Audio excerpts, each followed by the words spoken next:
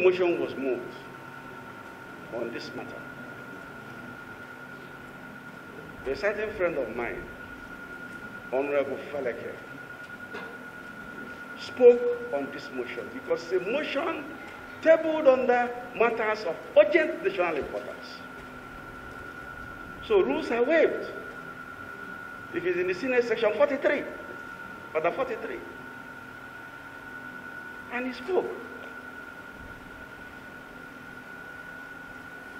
The mover of the motion brought the motion in a way it should be done. My colleague and brother in the National Assembly, Honorable Faleke, did not speak onto that motion in the way of parliamentary processes.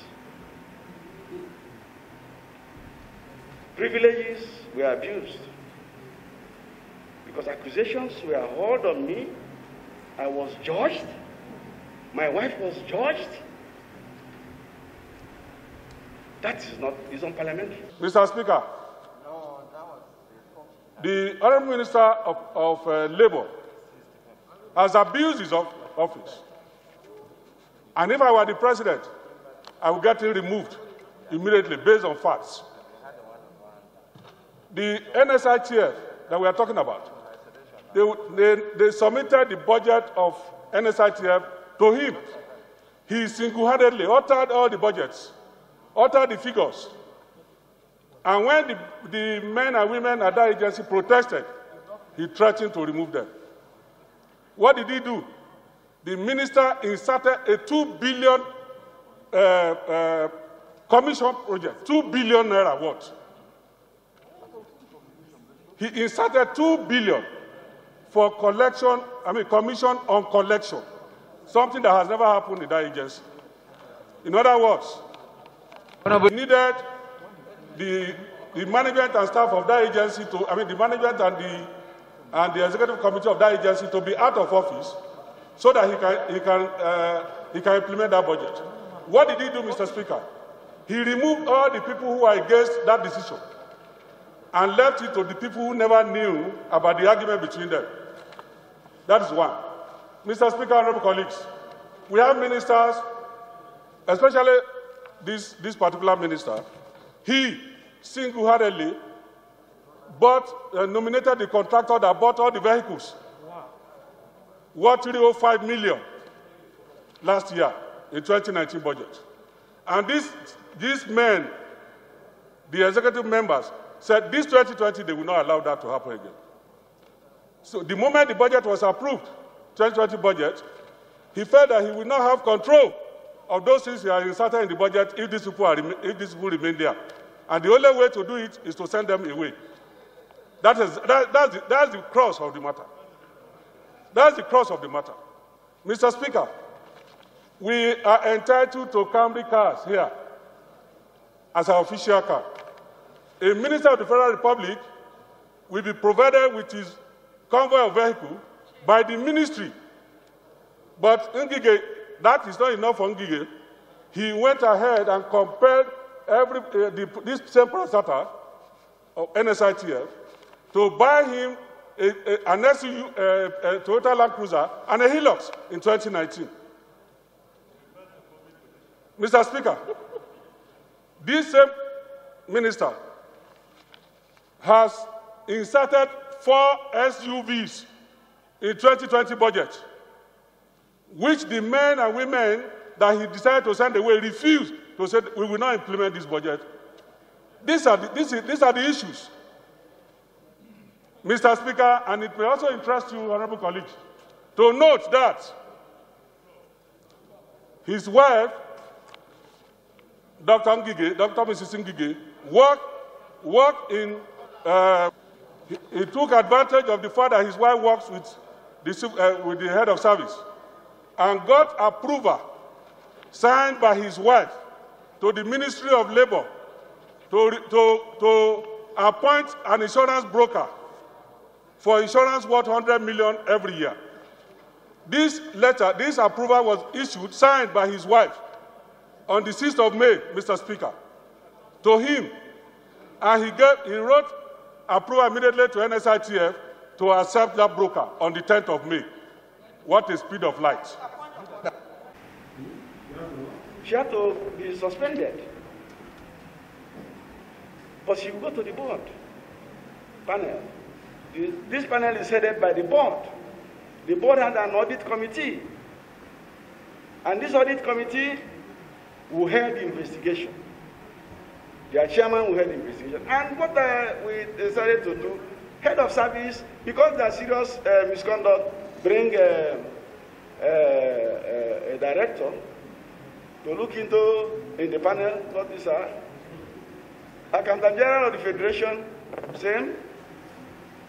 Auditor General of the Federation, same. BPP DG, we wrote him to give us somebody. In fact, before then, we asked BPP to even do us a procurement audit. At the same time, we told the Auditor General of the Federation. So these people are in this committee. They are people with integrity, wealth of experience. These are the issues. These are the issues that they want to conceal by sacking these people. You are a senator. The fact is, in an investigative hearing or when you appear before the parliament, you are at liberty to decline to answer a question or not to respond to a question. That is your personal liberty and personal privilege. But what we are saying here, I appreciate your concern. Like you rightly say, the parliamentary privileges. He has exercised those privileges, but the parliament recognized what it should ask on the issues that were brought on the floor on that day. That's why the votes and proceedings did not carry Faleke's accusation or allegation or whatever he said against you or against your wife on the body of the investigative resolution. Minister, thanks for your observation. You will understand, Honorable Minister, that we are representatives of the people. And as representatives of the people, we have rights to ask questions, and you also have the right as a Nigerian to respond to those questions. Before now, you are on this side of the aisle. Today, you are on the other side of the aisle. And let me also say, Honorable Minister, if you say I made judgments before, using my privilege, Mr. Minister, you also use your privilege as a minister to adjudge the suspended members of NSITF as being guilty. And that is the essence of this investigation. Honorable Minister, we are here to look at the facts, and the facts is before us. I just want to observe one thing. Your Excellency, I've listened carefully to Honorable Faleke. If, in good conscience, he wants to stay on with you, fine. It means I have another alternative. You will meet me in court after this place. Let's go there. Honorable You have damaged my reputation. Honorable colleague. Because you have legislative immunity, you damage my reputation. Honorable colleague. No, Chair. I will not allow you. Honorable Chair. Please, can we? As a former senator, you will agree with me that under the Constitution, yes, there is no document on earth in Nigeria yes, that the Parliament cannot ask for. Okay, no problem. Let me ask. We can even ask Mr. President I will ask to come you. and testify by himself. Honorable Faleke, you are dead right. I am one of the core advocates of a new normal. We have to change the narratives. As the chairman of the board of NSITF started yesterday, I gladly align myself with that. We don't want an atmosphere of rancor. We will not be able to achieve the desired result. We are here to put justice to the key issues before us. Who are like my junior brothers, except Faleke, they say it's up to 60, I don't know. I'm 60 plus. So you are near my age, but I'm at least 7 years older than you, I'm sure. I'm the same age with your mentor in Lagos, Asiwaju. And I was governor with him at the same time. He was a senator, I was a senator. I'm a two-time minister, he isn't a two-time Mr. Minister. But he won all his elections very well. No problem about that. Just like you won your own in Kogi State very well. Yes. And you are now the Deputy Governor and Governor of Kogi State. Mr. Minister, please respond. I'm responding, my friend. If you have me, I have you 10 times. I won. I'm a Lagos boy. I'm a Lagos boy. You are just a small boy in Lagos. Look at this boy. Mushin boy is talking to a BI boy. I live in Victoria Island. Look at Mushi boy. From Kogio.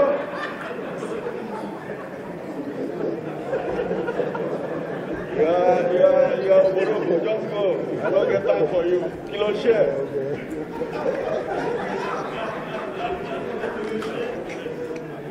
Abiodun Faleke. I represent the people of Lagos. I'm from Ngige, and I'm very, very proud to be a Mushin boy. Please, I'd like us to put our personal and our emotional sentiments behind so that we can put these issues of national importance, people's livelihoods and employment, future is put on the line. There are allegations of corruption and gross misconduct, breach in procurement, which are very weighty. I'd like us to not use mere representations and sentiments to becloud our emotions in discharging these duties. Please, I'll crave your indulgence, honorable colleagues, to give me your protection. Wasn't funny. It's still not funny. But sometimes it's better to make light of situations that are ordinarily not meant to be funny. We'll take that up the back channel on the issue of what happened with the minister yesterday.